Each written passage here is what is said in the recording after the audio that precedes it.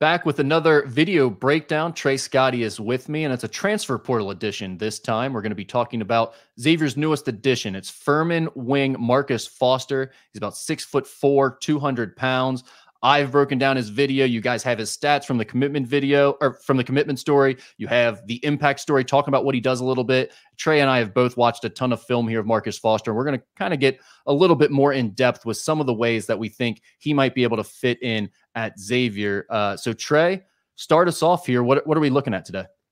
Well, I think it's important to just kind of know, where he's come from and what he's asked to do, previously. And you look at Furman, obviously former, Xavier staffer Jeremy Groves, the associate head coach there, and they're really, really good at what they do. They run more of a Princeton-style offense, playing through almost envision a center at the top of the key, and there's a lot of cutting.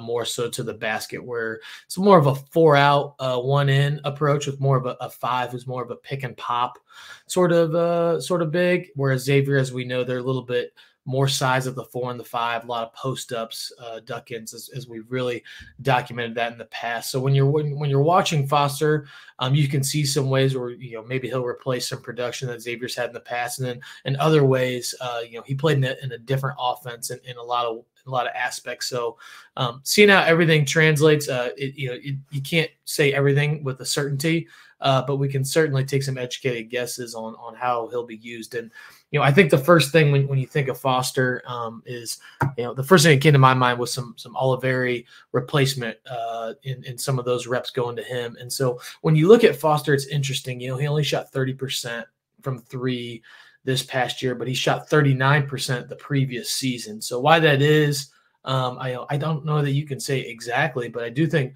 part of it is he probably went from a guy, right, who's maybe option 3 or 4 on their team that won the SoCon Conference tournament, and they obviously beat Virginia on that buzzer beater. That was a loaded team. Then they come this year, they lose some of those guys from that team. He and JP McGee are kind of those 2 main options of who they're playing through offensively, and so he shot a lower percentage. He shot about the same amount of threes, but I think part of the reason for the dip would be he's going to be more keyed in by the opponents coming into this year, whereas maybe last year he was option 3 or 4, and then when we don't know what Xavier's roster is going to be exactly, so it's hard to predict exactly where he'll be, where he will be in that pecking order, but. At the end of the day, I would not expect Quincy Oliveri results. I think obviously he had an unbelievable season for Xavier, but at the same time, I do think you can look at some ways he was used throughout the season. And so, a lot of times when Xavier needed a 3, right, like they ran a lot of different stuff for Oliveri. And so they did a great job all year with him. And, this was just a little baseline out of bounds where they're setting the stagger screen here, right? So Oliveri, he's starting on the block closest to the screen. And we see he's just receiving a stagger, so a screen from each big. And again, this is just a situation where they're trying to create a 3 for him. This was just a little set play that they ran. Again, he's on that same block on the strong side here, closest to the bottom of the screen. This is a little set play with some misdirection where he's coming off of a pin down here for a 3. So, just to keep it simple, they like to use, off screens for him to create 3-point opportunities. And when you look at Foster, he did get some of these situations for Furman. So this was Furman's first play of the game. And Foster's here at the top of the screen. He's number 5. All he's doing, he's feeding the post here in the middle of the floor. He's receiving a flare screen here for number 4. He's coming off of a screen and knocking down the shot. Just like we saw with Oliveri earlier, right? They had a baseline out of bounds to create him a 3. Here's Furman, same sort of situation. He's in this situation, he's the one inbounding the ball. He throws it up. Now Foster, number 5, he's towards the baseline. He's coming off of a pin down here for a 3 as well. And so, Rick, with all that, I think we're going to see a lot of those 3-point opportunities going to Foster. He didn't shoot an unbelievable percentage like I talked about this year in the off screen. So I have this stat. He was 81st percentile in usage in off screen. So they went to him a lot in the off screens, but he only was 23rd percentile in points per possession on those off screens. And so that's not super efficient this season, but I think a lot of that was they needed him to be that creator. They had a lot of injuries this season, Furman did, and so I think a lot of it was they became a little bit more predictable on offense than the year prior, and just he was really, really keyed on JP McGee, their other go-to player, has been one of the other top commodities in the portal this season. With his injury, I think we're going to see maybe some more opportunities where he's not being as keyed on at Xavier, and I think obviously they'd like to see some of those percentages and efficiencies go up. Yeah, the other thing, and you're talking about the injuries, is Marcus Foster dealt with an injury that held him out of the season for about a month. And when he got back around January, talking to some of the guys there, they felt like that was part of his shooting issues. Not that there's any health concerns going forward. He is healthy now. He's ready to go. He played the last half of the year, was completely fine. But you know how it is. Sometimes something's nagging you a little bit, or you had some time off, you come back and you're in a bit of a rut with your shot, and he just couldn't get it dialed back in time to get his percentage back up. Right. And there's just such a thing as game rhythm. You're out for that long. It's hard, the speed of the game to not get those game reps and things like that. You don't just come back and you're instantly ready to go with the flow. And so, he never really did get back on track to those pre-injury numbers and things like that. So it's like, but to that point, their staff was still running play after play to get him free for open shots, and he was taking 7 3-pointers per game. So clearly they still felt like he was their top 3-point threat. Right. And to be 81st in percent time used in the off screens in the country, it goes to exactly your point. They felt like that was something that they had to do, right, to ultimately produce points. So that's why Oliveri, I think, is going to be somebody to look to. Maybe you'll see some of those same sets and variations for Foster next season. I think a big part of Xavier's season is going to come down to ultimately what percentage. So it's like, okay, 39% last year, good percentage pre-injury. Now you go up a level with more length and athleticism. Only time will tell exactly what those numbers will shake out to be. So, yeah, definitely. What else did you like about Marcus Foster, or things to look at here? So next thing I liked with him was, the post ups, and, Xavier does like to post their guards, and we saw this, this past year with Claude, and we're going to start off with a couple clips from the Georgetown game. And you'll see here, Claude has Rowan Brumbaugh on him. And this is just a guy that at this point in the game, right? Xavier, can you go full screen there? It's full screen on my end. Go ahead. You're good. Go ahead. Sorry about that. But, going to this Georgetown game with Rowan Brumbaugh, Brumbaugh is more of a skilled passing point guard, doesn't have quite the size and physical ability as somebody like Claude. And so this is just a set play. And we talked about this throughout the season, Rick, but this is just our guy versus your guy. Our guy's better, going to win this one-on-one matchup. And so Claude was really effective in this throughout the season. Foster also very strong. Just a lot like Claude, big shoulders, big, strong lower body, very effective and comfortable posting up. You'll see here he's very physical. He's taking his time, just kind of gets to his spot again and kind of rises over. Also, those are more of set play opportunities. They could go perimeter to post. So you see here, Claude, he's on the drive, hence the perimeter. He gets cut off, perimeter to post. So you could also call this a Barkley. Obviously, Villanova has become famous for this as well. If you watched Illinois this year, Marcus Damas, they ran that for him time and time again, especially in the tournament. And so just kind of flipping your hips and playing through the post is something Claude did pretty well at times. Colby Jones did that well. The previous season, Foster loves to do it. You see he's posting up in this clip all the way outside the three-point line. And so this isn't a set play for Furman. This is more of a concept that they were obviously comfortable playing through. He sees a double team, still is able to kind of pivot through with his strength and score. Even in transition, they come down, he gets cut off, he flips his hips, right? And he's probably more of a physical driver, right, than somebody with super, super quick feet off the bounce. And so I expect Xavier to use him a little bit in the post up in some sets, given mismatches, right? Depending on lineups, let's say he could play at the wing. Maybe it's somebody they feel like doesn't have as much size and physicality. And then I just think throughout the game, it's something that he's done through the flow and obviously very comfortable with through his Furman stuff. And it's obviously something Xavier's done in the past. I think it's going to be an area of strength for him depending on the matchup in the game. Well, and one of the reasons that Xavier likes to play so fast is to get the defense in cross matches or get them into where they're not set the way they want to be set. And this is something I think Marcus can be really good at. One, he likes to get the sprint to the 3-point wing and knock down the shot in transition. But two, when he gets a mismatch, he's really good about doing exactly what you're talking about, flipping his hips, doing that Barkley, playing a little booty ball, and just backing his man down and using his strength and size to score. No doubt, because he's not a jitterbug, right? Like he's not a guy to make you miss in a phone book. Like he's that type of guy where he needs an angle to really use his body, use his strength, and get to his spots. And so, he's not as quick as a guy like Claude. He is more of a Colby Jones, where he's not going to win the track meet per se. He's looking to get an angle, put his body into you, play off 2 feet in the paint. And so it's going to be interesting to see how that translates just as a whole, not only as a post-up player, but just playing off of closeouts, playing in transition, and Xavier's offense. The next thing, Rick, I have is just Xavier's flow offense. And so, Xavier, we know they play a lot of 2 bigs, 3 guards. That's usually what they prefer to do over the last 2 years. We've seen some lineups with 4 guards, 1 big, but again, we don't know exactly what Xavier's roster is going to be. We believe at this time the primary offense is going to be with 2 bigs and Freeman at the 4, and then somebody else playing minutes at the 5. And so, throughout Xavier's offense, we see a lot of handoffs and ball screens here. Okay, that's a boost setting that ball screen. You see this a million times throughout the season.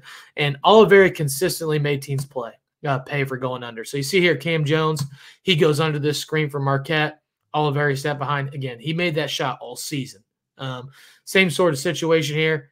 Okay, guy goes over the screen but gets caught up.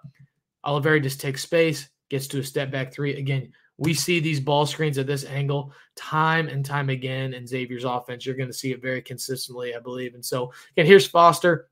This was just a breakdown of a play for Furman, but it's at that same angle. And again, I think Foster's going to need to make this shot. We saw some ball screen usage out of him at Furman, not crazy amounts, Rick. And so, knowing exactly how many ball screens, how efficient he'll be, I think he's probably going to end up using more ball screens than he did at Furman, because, again, Furman played in more of a Princeton offense, a lot of handoffs, a lot of zooms, a lot of cutting, a lot of flare screens, like we said, for his usage. And so I do think he's a guy that can make shots on those situations, and his usage will probably go a little bit up. And that's just style of play. That's not Furman's right, Xavier's wrong, Xavier's right, Furman's wrong. That's just going to be an adjustment from him from system to system. So, yeah. And I think that talking to people, that is one thing that is, I'm not going to say make or break, but it is going to be part of how he translates to Xavier's system in the Big East, is how well will he play off of those ball screens, because it is something they'll ask him to do a bit more of. Right. And, you think about Xavier, Miller's first year at the helm, and one reason they were so good offensively, right, is in those 3 guard spots. You had Boom, who was one of the best shot makers in the country. And then you had Colby and Kunkel, who I think are similar in this aspect, unbelievable decision makers. They could really pass. They could make shots. The ball never really stuck with them. They didn't hold the ball a whole lot. And so I'm not saying Foster's that guy that is sticky with the ball, but he's not that guy on film that the ball's just kind of ricocheting off his hands and he provides a ton of movement. I'd say he's more like Oliveri in that standpoint, where he's more hunting shots in those situations. And so I think if you're going to be more of a shot taker than a shot creator, which Foster, he had a negative assist to turnover ratio. So again, you got to be a shot taker or a shot creator. Obviously, the best players can do a little bit of both. I think he's going to be more of that shot taker, which is why we show some clips of Oliveri making shots in the flow. I don't think he's going to be coming off throwing left-hand lobs to guys at the rim, and he's going to have to make some passes, but I don't think that's going to be his main level of impact on the team, is creating for others. And that's why Oliveri is probably a good comparison for him and how he'll fit in, because that wasn't really Oliveri's game either. He was very much a shot maker rather than a creator. Correct. Going on to some of my questions about him, Rick, is, how exactly does the athleticism translate? It's hard to say. I've got some clips here from him doing some things well and the opposite. And it's like, he is not a dynamic athlete. So, Furman did like to play at an above average pace. We know Xavier wants to play fast. And again, here's a clip of him just trying to turn the corner and doesn't really get to anything. Right. And I just show this clip to show you, like, he's not some dynamic athlete at the rim. Like, he's not going to go up and dunk on you and, double pump, reverse finish, and all, things of that we've seen with a guy like Claude at times. And so, just seeing how that translates is going to be really interesting. He is strong. Like we said, we talked about him finishing through the post. You'll see here again, he just kind of bumps this guy back with his shoulder. So he kind of gets his pad level lower. puts his shoulder into number 22's chest. He moves back, pump fake, finishes through. Same sort of situation here, right? He's going to grab it. He drives. Again, he's playing off pivots, pump fakes. He's just kind of maneuvering this guy out of the way, number 15 from Mercer. And so, playing in the SoCon, going to the Big East, that's obviously a huge jump in athleticism, just position to position, right? The SoCon's obviously, it's a very good league. It's a very skilled league. It's a very well-coached league. But at the same time, what kind of success is he going to have in the paint as a finisher?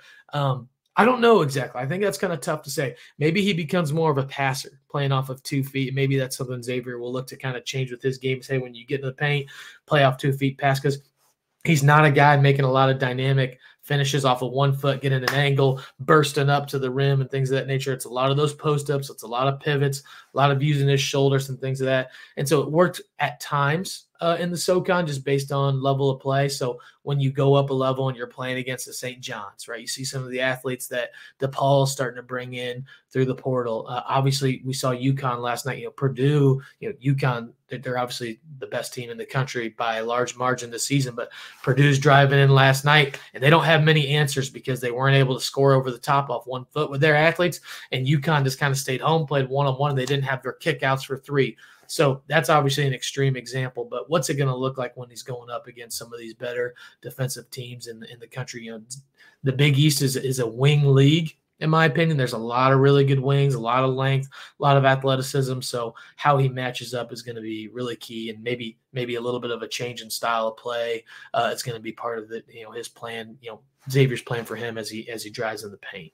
And then that stood out to me as well, watching him too, is what you see him drive a lot of times. He needs to get his body into somebody. He needs to kind of like lean on them to give himself an advantage. He's not going to go by them. He's not going to jump and score over them. It's like he wants to get to a spot where he can lean on you and use his strength and then kind of work an angle. He like decelerates, slows down, bumps you, and then sort of leans one way or the other to try to flip a shot up a lot of times. Yeah, no doubt. And there's a lot of, deacceleration is a great skill. It's not necessarily a negative thing, right? I mean, they talk about Luka in the NBA. They say he's got some of the best deacceleration metrics. So it's a good thing that he's able to do that and use his strength. It'll just be interesting. Again, like there are numbers to predict how players will go league to league. But when you're talking this style of play, you can't say with certainty it's going to go one direction or the other, but it's definitely something to watch with him. Then the last thing, Rick, and I think this is a huge reason Xavier took him was his ability to rebound the basketball, right? Just a couple numbers for you. He was 24.2 in defensive rebound percentage. So, anytime that shot goes up, there's a 24% chance he's going to come up with it when he's on the defensive side of the ball. That's really, really high. That was 69th in the country this season. Xavier was only 177th as a team in defensive rebounding. So, really right in the middle with rebounding. I think when you look at some of Coach Miller's best teams that he's had, they've been really, really good rebounding teams. And so I think that this was a guy that felt like he could help them in this area, especially compared to last season. And you'll see here, I mean, he does rebound the ball in traffic, right? I mean, he is shoving this dude out of the way, just kind of like, hey, like that's his board.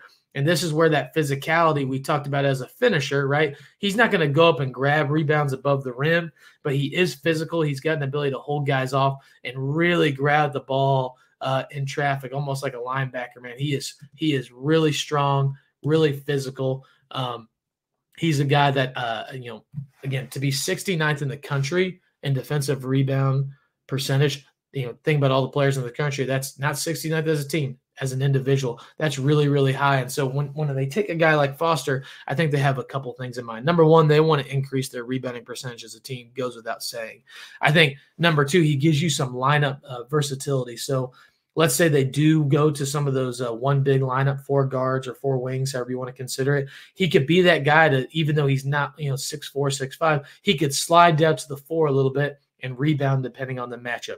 You have he and Swain out there together. Suddenly you have 2 guys right at the 3 and the 4 position who are going to rebound really well together. And then, if you're playing him at the 3, maybe it's Fremantle or Hunter at the 4, a transfer at the 5. I think you'd hope to be a really above average rebounding team. And hopefully that's a staple of who you are at points in time. So I think the rebounding is a big, the biggest reason maybe they took him overall is his, in addition to the floor spacing, because I don't think you go into the season thinking you're going to play him 25 minutes a game at the 4, but we know of the injury histories of Zach and Jerome, and obviously you don't wish injuries upon anybody. You hope those guys are out there playing.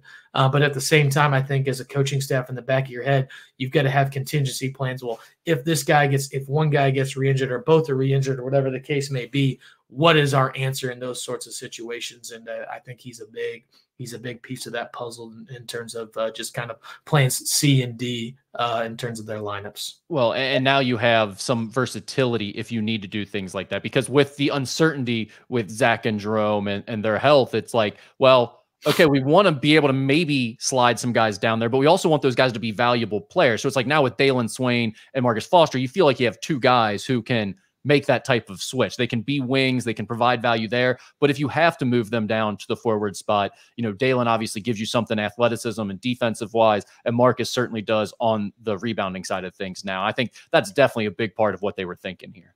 Yeah, absolutely. And like you just start thinking about it, it's like, okay, if you have Foster at the 3, Swain at the 4, Zach at the 5 in particular lineups, right? I mean, if they can find ways to be average on the boards with those lineups, now all of a sudden those teams have to guard them, and that could be a really, really tough matchup for other teams depending. I mean, you flash back to the UConn game at Xavier this year where Klingon was not playing. They had Caravan at the 5, and think about the nightmare matchups that created for Xavier. Obviously UConn, they didn't do that last night. That's not their option A. But if you have it at times, I think they did it for like 3 possessions at one point. Did they for 3 possessions? To make Edie guard someone, yeah.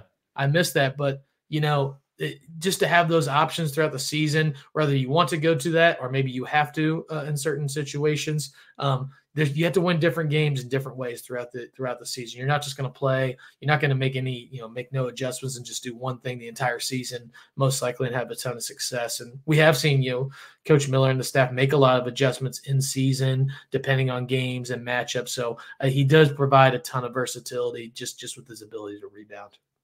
Definitely. Trey, is that it? That's all I got. Awesome. Well, thank you for that. Once again, another great video breakdown. It was Marcus Foster, the Furman wing, newest addition for Xavier here in the transfer portal. We will be back as Xavier continues to navigate the transfer portal and add more guys. Trey and I will be here breaking it down. So thanks for tuning in, guys. Thanks, Rick.